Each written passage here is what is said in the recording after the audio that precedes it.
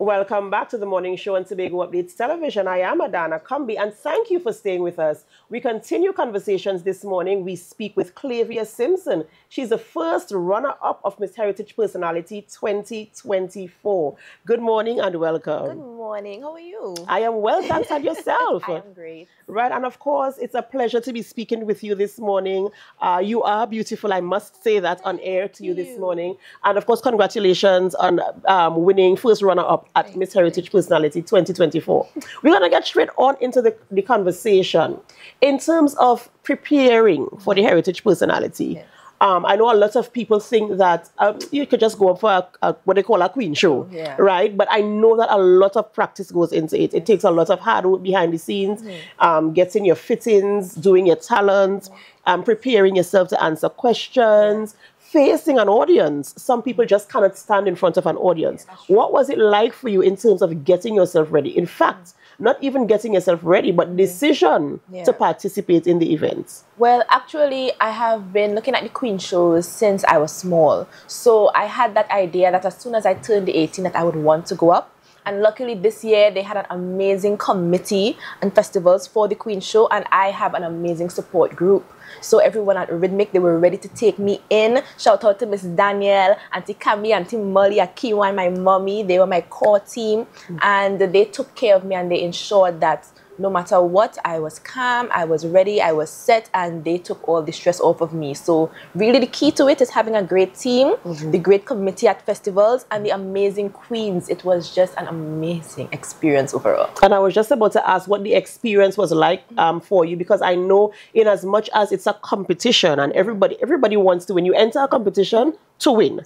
And so you go in there. But I know in this type of forum, you make friends, you form relationships, you form bonds. What was it like, you know, with all the other girls there who were competing for the same title that you were competing for? I know that there's usually a notion where queens don't like each other, or there's a lot of tension between the queens. But this year, oh my gosh, they are my sisters. People probably don't see it from by the cameras. They just see what's on the stage.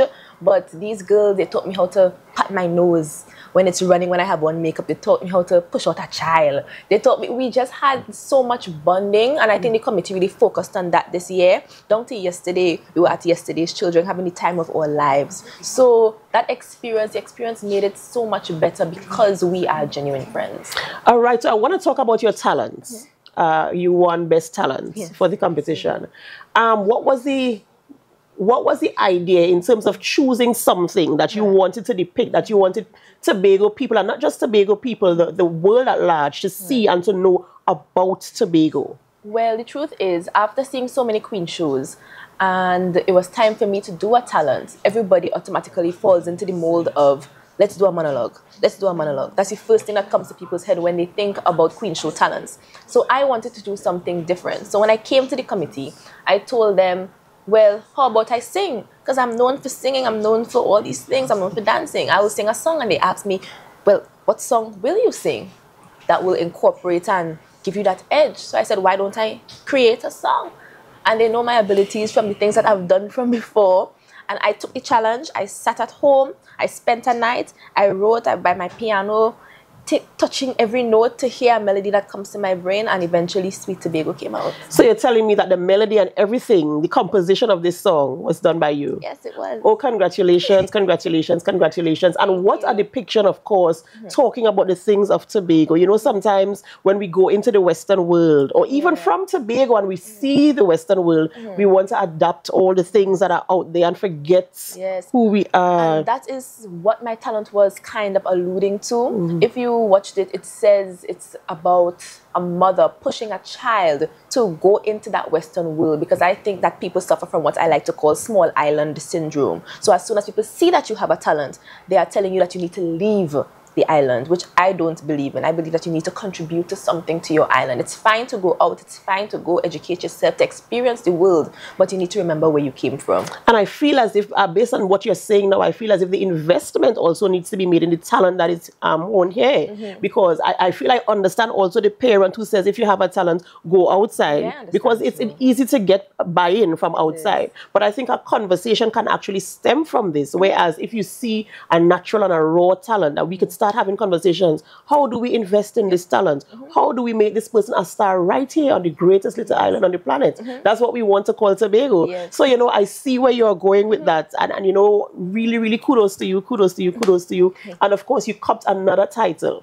Yes. Another title at that event. Tell us, how do you feel knowing that you won 2 titles? Best Talent, which of course depicted something that, you know, you felt from your heart and you were able to translate it on stage so that people can understand, relate to it and be like, wow, I never thought about it in that vein.